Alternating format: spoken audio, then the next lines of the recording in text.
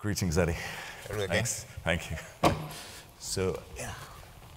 The next interview is Ade Ayeyemi, the Chief Executive of Ecobank, based in Lomé, Togo.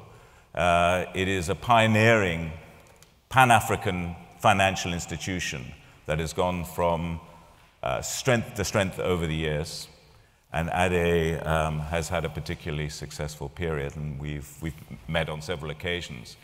So the story of the bank is one thing, and the story of the wider world is another. And right now, where we're facing, as Mo alluded to, we're facing a pretty brutal economic environment. Countries that were on the brink of recovering from the pandemic at the end of last year were, towards the end of February, hit by the repercussions of the conflict in Ukraine, triggered by Moscow's invasion, which has ramped up the price of food and fuel, particularly fertilizers and wheat, across the world, but it's affected African economies. But it also has to be set against a broader trend as Western economies started ending the era of cheap money and low interest rates. And higher interest rates, led by the Federal Reserve and the Bank of England, are again having a shadowing effect across economies across the world. And the Financial Times a couple of weeks ago quoted the latest estimates that over $40 billion have left the emerging markets, which obviously includes large parts of Africa, for what they would regard as the more secure markets, and certainly in the now higher yielding markets in the West. And that's having an effect right across the world, and it's having an effect very much on the operations of the financial sector in Africa. So I wondered if we could start, Ade, by looking at how your bank has adapted to these shifting economic sands. I know last time we spoke, you were talking about adapting to the pandemic, which at the time seemed to be quite successful, the adaptation strategy. What about the latest twists and turns? How has Ecobank been adapting to those? Thank you very much, and thanks to everybody for being here, especially when we're discussing the continent of Africa. I'm delighted that all of you have set your time to here to try and listen to the conversation. The second thing I would say is that the question of the pandemic is everywhere in the world, so it's global. We can't blame ourselves for that. And the issue of inflation as a result of food prices also is global. We need to be better prepared as we face the future, because the past, there's nothing you can do about it. The war is the war, it's happening, the pandemic has happened. We don't have to sit here to discuss why the war is there. But we've missed opportunity historically to be able to allocate our resources properly for the purpose of being able to feed ourselves. If we talk about Africa being a youthful population, Strive said median age is 19 years old. Somebody said 60% is 25 years old, which means we have enough resources in terms of people to be able to generate enough food production to feed ourselves. Somebody says 60% of arable land is uncultivated, which means we have those land resources to be able to feed ourselves. So we need to do something as a continent to grow the food that we eat and to be able to export to the rest of the world. A larger issue on our agricultural production has to deal with the question of productivity. South Africa is doing better than the rest of the continent 6 times in terms of productivity. If only we can replicate the production method in South Africa to the rest of the African countries, without increasing the land under cultivation, we'll be able to more than 3 times increase our productivity. And that will then be sufficient, because we're not going to talk about 1 year, it could take 2, 3. But we shouldn't be hungry for a long time in the presence of opportunity to be able to change the course of history. And as a bank, what are we doing is having this conversation with people that we can actually invest in agriculture. Sometimes we don't have problem with food production, but we have post-harvest losses that private sector can participate in making sure that those post-harvest losses are reduced. We need to be able to transport the food from where the food is produced to where the food is consumed. Remember, a large number of our cities are where people are, and where the food is produced is much larger way. We cannot continue to fight wars in the continent. I expect that food will be coming from where the wars are being fought, and it can't get to where the food needs to be consumed. We can't continue to have the bread basket of Africa being mined because people are fighting wars over something that even they themselves cannot remember now. While South Sudan is fighting war, they can't remember themselves. So it is important that we come together, understand the imperative of being able to feed ourselves, and stop relying on importing wheat from Ukraine when we have more land, multiple land than Ukraine to be able to produce wheat. We need to get that done ourselves. And we are then inviting our partners, people in the room, to come and invest in some of the areas in agricultural value chain where we believe that you can get good return on your investment. And our governments in Africa has to then make that, in terms of investment, has to then make sure that investors are welcome. So that when they invest and they generate profit, because ultimately, everybody is looking for investment to be able to generate returns. And those returns has to be good to give better return on investment because we are competing with the rest of the world. And when they get that return, they should be able to repatriate the return back to their home countries. I mean, this issue of Africa having more arable land than any other continent in the world. Uncultivated. Uncultivated, but arable, right? Yeah. And if you look at a proper map of the world and the real size of Africa as opposed to sort of the reduced size in a lot of atlases, you see the truth of that. But having said that, the level of investment in agriculture in Africa has fallen way short of the potential in the short term, let alone the longer term. I mean, I know there are some ambitious economists in the continent, places like the African Development Bank, talking about Africa actually becoming, turning the tables completely and becoming a net food exporter to the rest of the world, particularly the Middle East, for example. What is getting in the way of that? I mean, it's obviously lack of capital, but why isn't the capital coming? What more can the financial institutions like your own do to change that process? It's not been lack of capital, it's lack of imagination by us, by the way. It's not, the rest of the world don't owe us food to eat, right? Sure. It's lack of imagination by ourselves.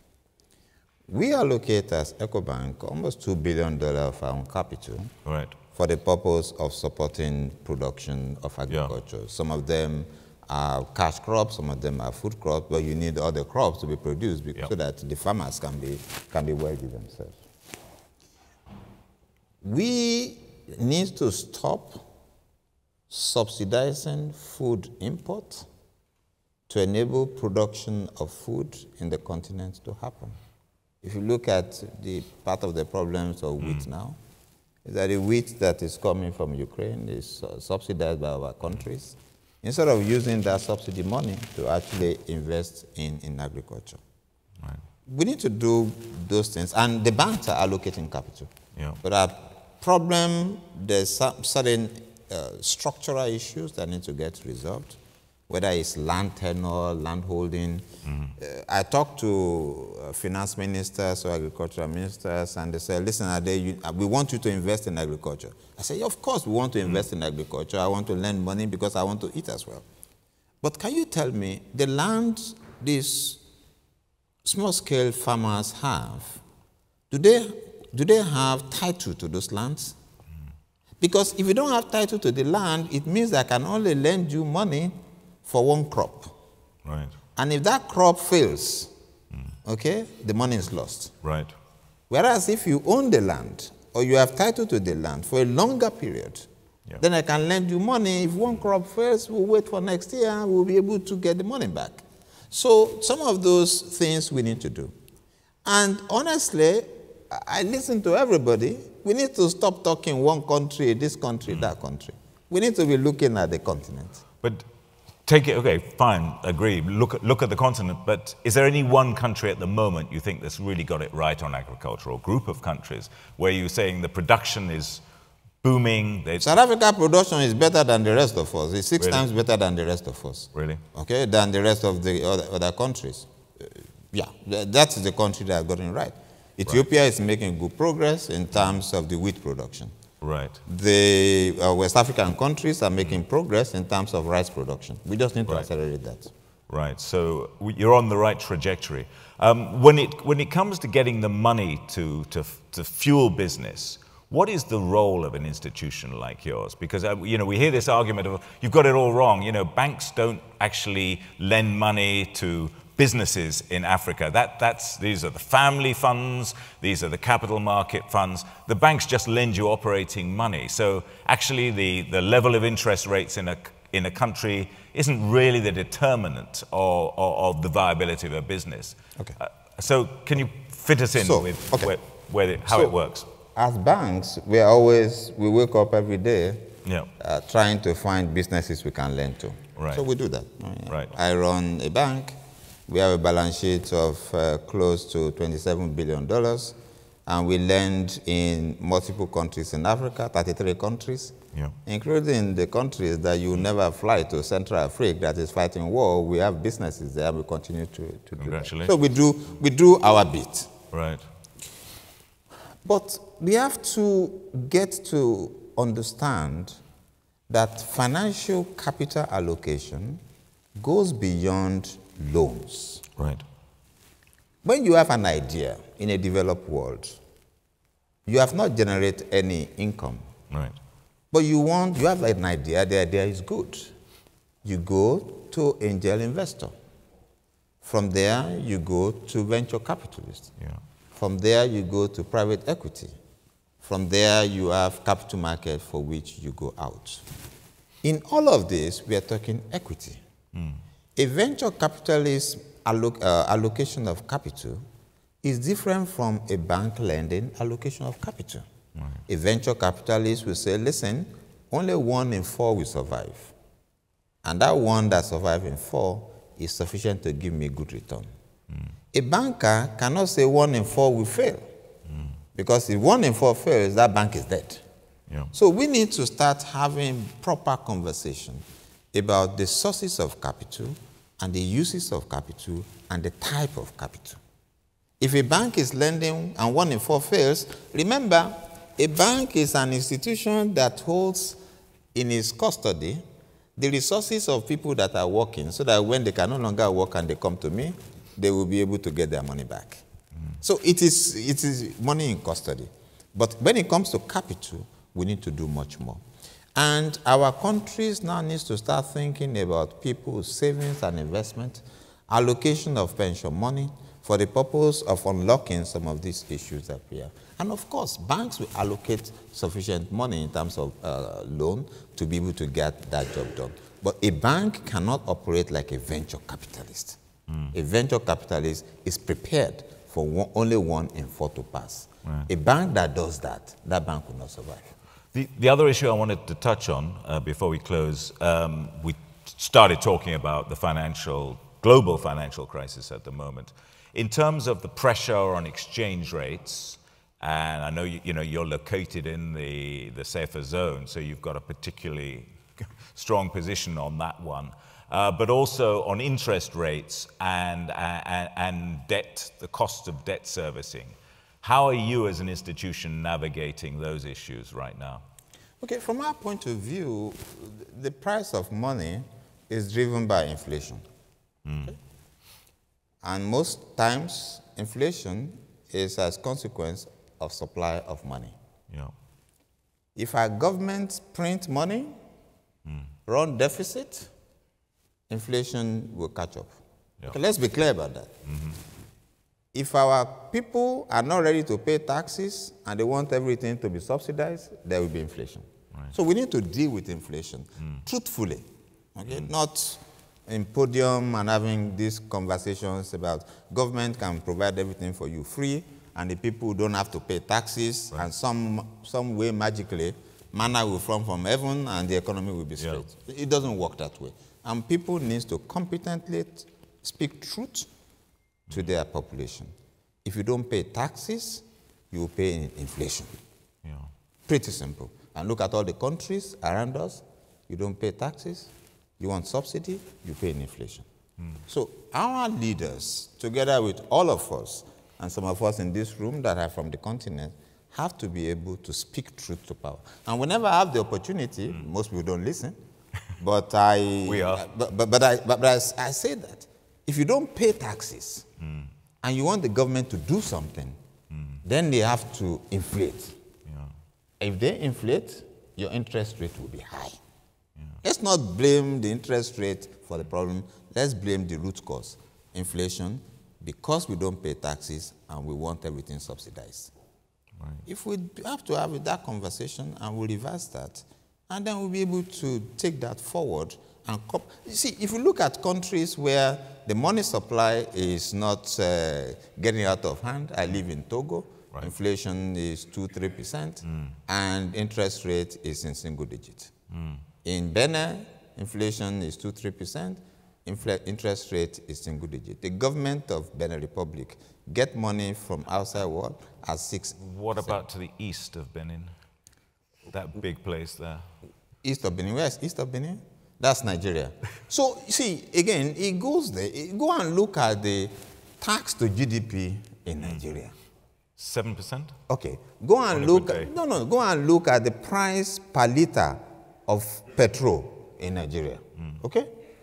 And then compare that with the neighboring country and the rest of the world. And then you can do that maths. You don't know maths more than me. No, for the extent, and that is why we have to.